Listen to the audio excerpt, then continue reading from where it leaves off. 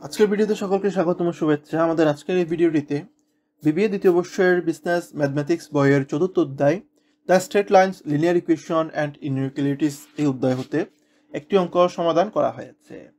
আজকে সমাধানকৃত অঙ্কটি হচ্ছে এই অধ্যায়ের তৃতীয় অঙ্ক। এর আগে দুটি ভিডিওতে আমরা আরও দুটি অঙ্ক সমাধান করেছি।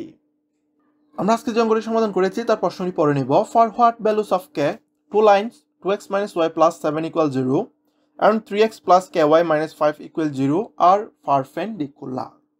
তাহলে for what values of k এর মান কত হলে two lines দুটি রেখা 2x minus y plus 7 equal 0 and 3x plus ky minus 5 equal 0 are perpendicular. তাহলে দুটি রেখা প্রথমটি হচ্ছে 2x minus y plus 7 equal 0 এবং দ্বিতীয়টি হচ্ছে 3x plus ky minus 5 equal 0 আর perpendicular. Perpendicular হচ্ছে একটি আরেকটির উপর লম্ব। তাহলে দুইটি রেখা একটি আরেকটির উপর তখনই লম্ব হবে যখন দুইটি রেখার স্লোপকে গুণ করলে -1 আসবে। তাহলে দুইটি রেখা একটি আরেকটির উপর লম্ব হওয়ার শর্ত হচ্ছে দুইটি রেখার স্লোপ গুণ করলে -1 যখন গুণফল আসে তখন দুইটি রেখা একটি আরেকটির উপর লম্ব হয়। তাহলে ক্ষেত্রে আমাদের এই অঙ্কটিতে কের মান কত হলে দুইটি রেখা একটি আরেকটির উপর লম্ব হবে সেটা বের করতে বলা হয়েছে। তাহলে কের মান বের করতে গেলে আমাদের প্রথমে দুইটি রেখার স্লোপ বের করে নিতে হবে। আমরা দুইটি রেখার স্লোপ বের করে নেওয়ার পর এরপরে যে কন্ডিশনটি রয়েছে দুইটি স্লোপ গুণ করলে -1 হবে, সেই কন্ডিশনটি ব্যবহার করে আমরা কের মানটি নির্ণয় করতে পারবো। তাহলে আমরা প্রথমে যে কাজটি করেছি সেটি হচ্ছে প্রথম যে রেখার ইকুয়েশনটি দেওয়া রয়েছে 2x - y + 7 = 0 আমরা এটা লিখে নিয়েছি। তাহলে 2x - y + 7 = 0 এটা লিখলাম। আমরা এখন এই ইকুয়েশনটিকে y = mx + c এই ইকুয়েশনটিতে রূপান্তর করব। সেজন্য আমরা বাম পাশে -y রাখলাম এবং বাকিগুলো পক্ষান্তর করলাম। তাহলে 2x কে পক্ষান্তর করলে -2x + 7 কে পক্ষান্তর করলে -7 আর -y ইকুয়াল আমরা এখন দুই পাশ থেকে মাইনাস সাইন কমন নিয়েছি। মাইনাস সাইন কমন নিলে -2x + 7 আসবে। এরপরে আমাদের বাম পাশেও মাইনাস রয়েছে, ডান পাশেও মাইনাস রয়েছে, আমরা দুই পাশ থেকে মাইনাসটা বাদ দিতে পারি। Therefore y = 2x + 7 আসতেছে, which is same as y = mx + c, অর্থাৎ যেটি এখানে দেখতে y = mx + c এর মতো। আমাদের এই ইকুয়েশনে m টি হচ্ছে স্লোপ, এক্ষেত্রে আমাদের m এর জায়গায় যে মানটি থাকবে সেটি হবে আমাদের জন্য স্লোপ। এক্ষেত্রে mx রয়েছে এবং এখানে রয়েছে 2x, সেই হিসেবে আমাদের m এর জায়গায় রয়েছে 2।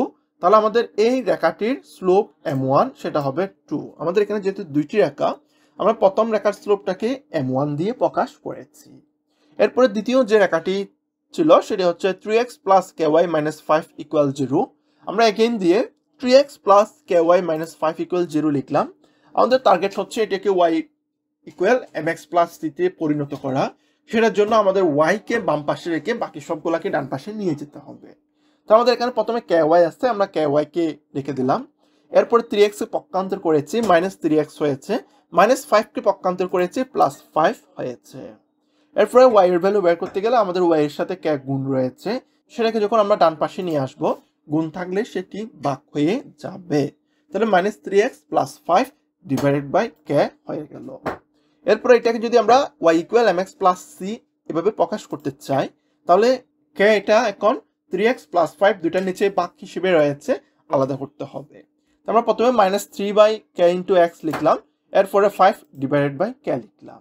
তাহলে এক্ষেত্রে আমাদের m টা হবে স্লোপ, এক্ষেত্রে m এর জায়গায় রয়েছে -3 ডিভাইডেড বাই k, সেক্ষেত্রে আমাদের স্লোপ m2 হচ্ছে -3 ডিভাইডেড বাই k। তাহলে আমরা যে কন্ডিশনটা শুরুতে বলেছিলাম দুইটি রেখা একটি আরেকটির উপর পারপেন্ডিকুলার হওয়ার শর্ত হচ্ছে দুইটি স্লোপ গুণ করলে -1 হতে হবে। আমাদের এই সূত্রটি অবশ্যই মনে রাখতে হবে। তাহলে the two lines are perpendicular to each other when m1 * m2 equal -1। এখন আমরা মান বসাবো। আমাদের m1 এর মান হচ্ছে 2 এবং সে সাথে m2 এর মান হচ্ছে -3 ডিভাইডেড বাই k। আমরা m1 এর জায়গায় 2 বসালাম, m2 এর জায়গায় -3 ডিভাইডেড বাই k বসালাম, ইকুয়াল হচ্ছে -1। এরপর যখন আমরা গুণ করেছি -3 এবং 2 গুণ করলে -6, নিচে রয়েছে k * -1। এরপর যখন বজ্র গুণন করব k এর সাথে -1 গুণ করলে -k এবং এই পাশে আছে -6, ওই পাশ থেকে আমরা -k বাদ দিয়ে দিলে আমাদের k এর ভ্যালু বের হয়ে আসে 6। আমাদের প্রশ্নে উল্লেখ ছিল for what value of k, অর্থাৎ k এর মান কত হলে। এক্ষেত্রে আমরা k এর মান নির্ণয় করেছি, k এর মান হচ্ছে 6। k এর মান যদি 6 হয় এই দুইটি রেখা একটি আরেকটির উপর পারপেন্ডিকুলার হবে।